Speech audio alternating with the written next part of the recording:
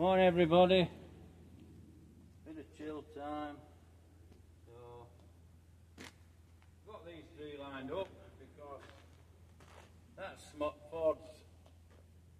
That's a V4, smallest V. I mean, it's not the smallest they've actually ever made because they've even gone down to like an 1100. I mean, that's a 2 litre. This is a V6, and this is Ford's biggest V8. So I'm going to get a run round on engines and that. Show you a few bits and pieces about them, and just generally, just a bit of knowledge if you want to know it. That's all. Because I mean, you're not very often you get a 4, a 6 and an 8 in a line, so you know, so I thought, but I could show you right cars, but I thought it'd be a bit interesting on engines because they're all early things and they've all got quite a few bits of interest, so here we go anyway. I'll leave you drinking. No, you're all full of face, you put it on that bit. No.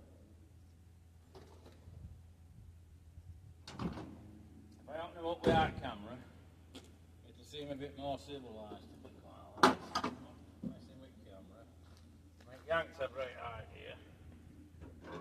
That's as easy as it is, that's your Yanks. Obviously left leg loaded. So this side to open it.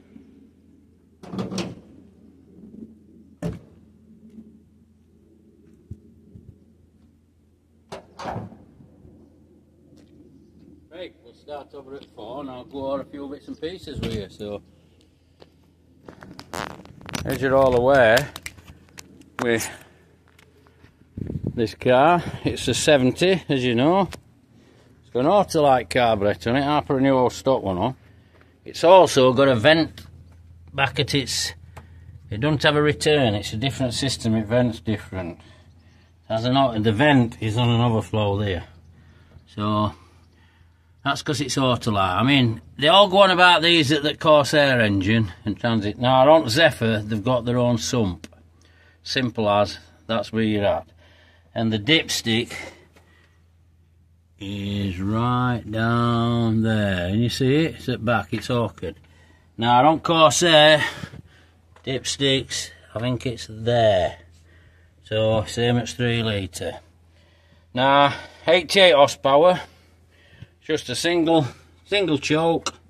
On Corsair it's a twin choke Weber, so this gives 88. If you've got a twin choke Weber on a Corsair 2000, it gives 93, even though this is high compression engine. So that's what you've got. I mean, so this is what you've got under the bonnet. I mean, you've seen it before, I've shown it before.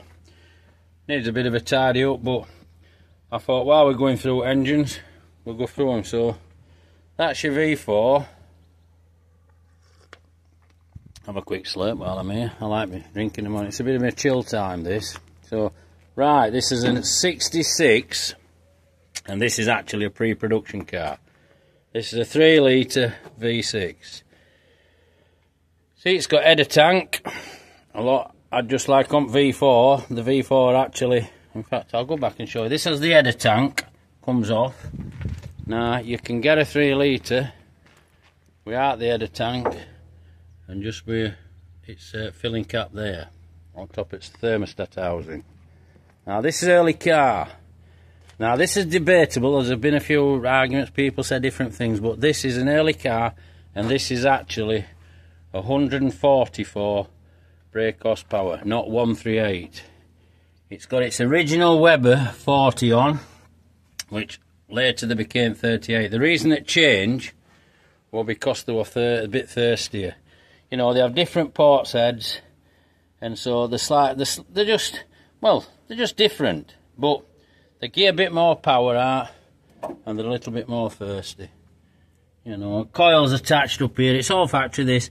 It's actually got a low compression dizzy on, as you can see with these yellow marks point that out.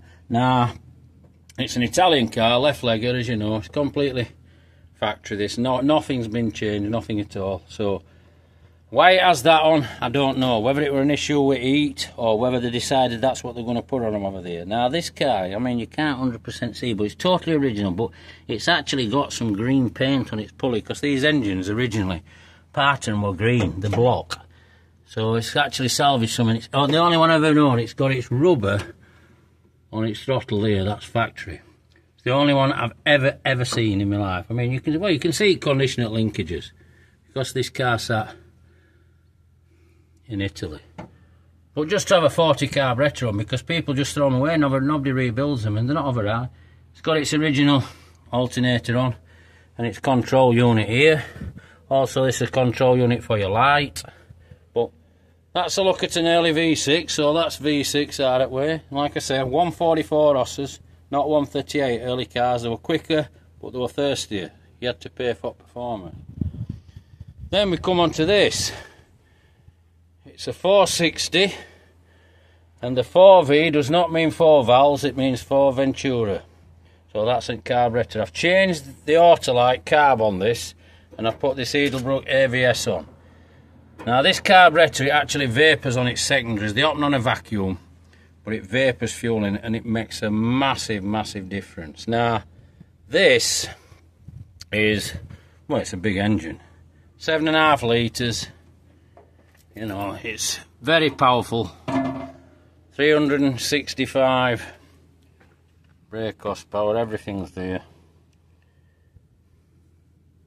As you can see, 365, 46. 500 pound-feet of torque at 2,200, so the response from it is just unbelievable. The performance is unbelievable. I mean, this car's probably, it's good, it'll be good for 130. But to get up there, it will accelerate like hell, and it weighs an absolute ton. And I mean, I know you're all thinking, well, why is he showing us a Lincoln? Because Lincoln is owned by Ford. So this is just top end of Ford. And this 460 engine, I mean, there were only 68, 69 that they developed power like this. And I mean, don't think I've gained, I've probably just made the car run a lot better by Edelbrock. It will breathe better, and it may produce more power, I don't know. But I've put it on for simplicity. The Autolites never work right, and I don't care what anybody says, they don't. So I've just put it on to make the car more reliable. I've also put an electric pump on, fuel regulator down here for pressure. Just improvements I've made. I mean, obviously I've altered all, kick down linkage, throttle cable, I've modified everything. But I've done a proper job and make it right. But this, the 460, 68, 69 with this horsepower. Then she started dropping, started getting air pumps, but this is an uncluttered, pre-emissions in America muscle engine. And these engines run for about 20 years. Now, they've still got a big following now because they are a performance engine. So, I mean, I'll go back round and I'll fire everything up so you can have a listen.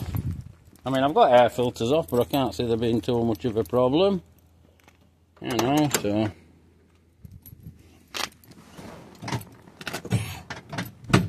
There we go. Well. A little bit cold.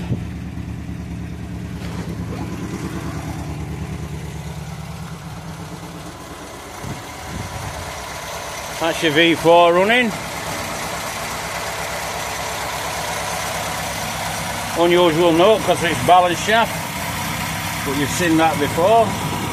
So that's that one out of the way. I mean, they're all set up right. Also, if you notice these cardboard bits when I'm filming, I put them on dash at all time. So then I'm in a situation where sun's blazing down, it don't crack dash. We'll fire it 6 up. So long as they go, they'll go. Well, they've already started. As you can see there, we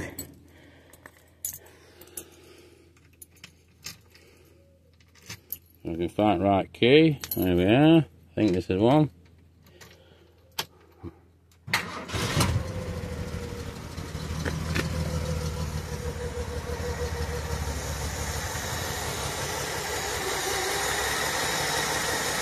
That's 6. This has a return on its fuel, but it's actually built into carburetor here. Up 38, well, she wants a bit of throttle, to be quite honest. I'll fire up again for you if you just get a couple of pumps. She'll go now, I would imagine. Well, she might just let me down, but hey up. No. Here we go. We'll have a bit of fuel now. Oh. Well, you've seen it anyway. See what could do it. Just getting a bit of throttle, but. And then we'll fire at 460 up. So you've seen them all run. I think. I don't have them with keys. Should have them here, I think. If I've got keys. Should have keys. Says how real my videos are. Not like a campfire in your 460 because I've obviously put keys down somewhere, but where? Oh, they're here. Here we are. Oh, sorry about that. Let's.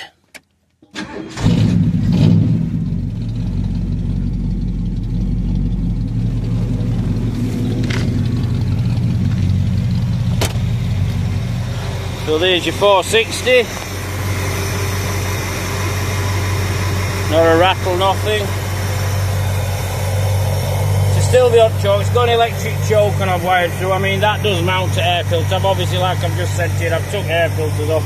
And if I drop that vacuum, slow her down a bit because it goes into air filter. They have a lot of vacuum stuff on these.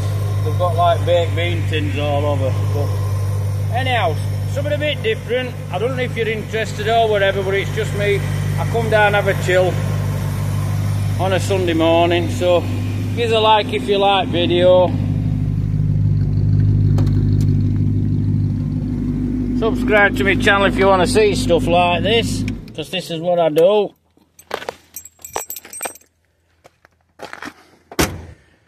Pass me a comment if you want to know what about them. Same as I say, a V4, a V6 and a V8.